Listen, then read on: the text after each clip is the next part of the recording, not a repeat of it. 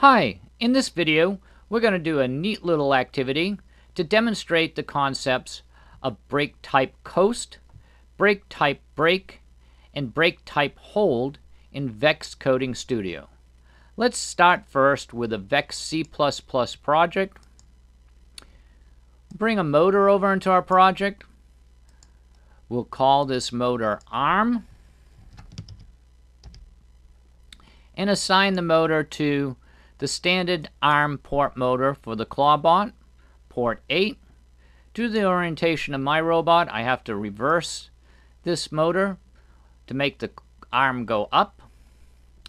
We're going to bring another motor into our project. We're going to call this motor claw.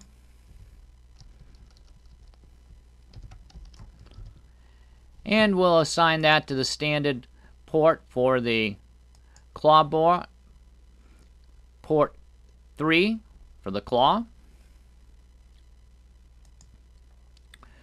We're actually going to start this project out with a motor stop.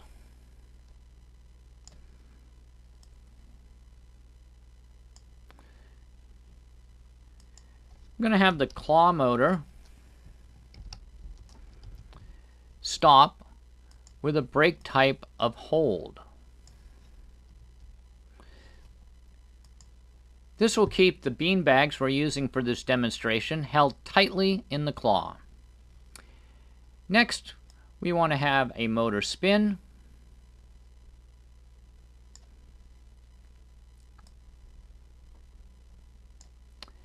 And we'll have our arm motor spin forward. We want this to do it for a little bit of a time.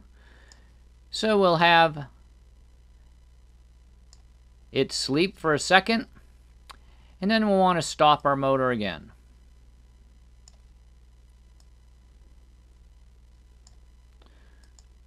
We're going to have our arm motor stop and leave the brakeType as coast. We'll call this project test coast. Save it to our example projects, and then we will compile and download to our robot. Now let's see what this program does for us.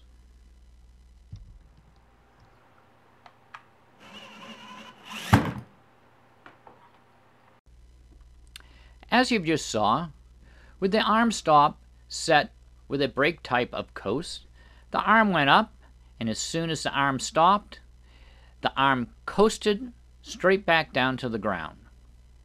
Now let's test the arm stop with a brakeType of brake.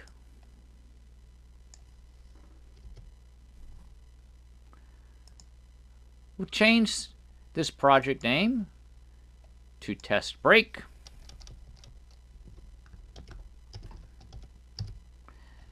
And we'll assign this to the second spot for our programs.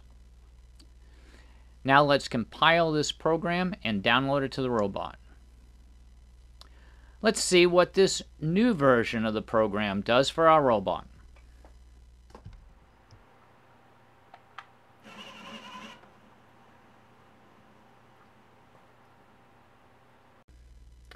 There is definitely a difference between the brakeType of coast and the brakeType of brake. In the coast brakeType, you notice the arm had no power applied to it and just coasted back down to the ground. Now, with the brakeType of brake, there is clearly some power applied to the arm to stop it from going up, but not enough power to keep the arm from dropping. Although you can see it does drop considerably slower. Let's try our last type of brakeType, and we'll change our program to read hold. We'll change our project name to test hold.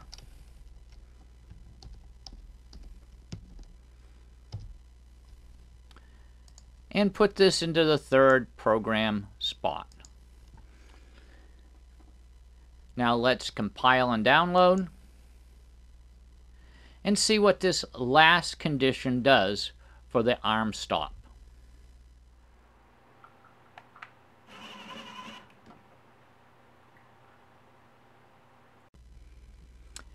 As you just saw, with brakeType hold, there is definitely a difference. In fact, there's a feedback loop that keeps the arm held at the position it stopped, and even if you added more weight to the arm, it would continue to hold at that spot. Hopefully, this activity has helped you understand the concepts of brakeType coast, brakeType brake, and brakeType hold. Now just remember, if you find yourself spinning, you might want to take a little break.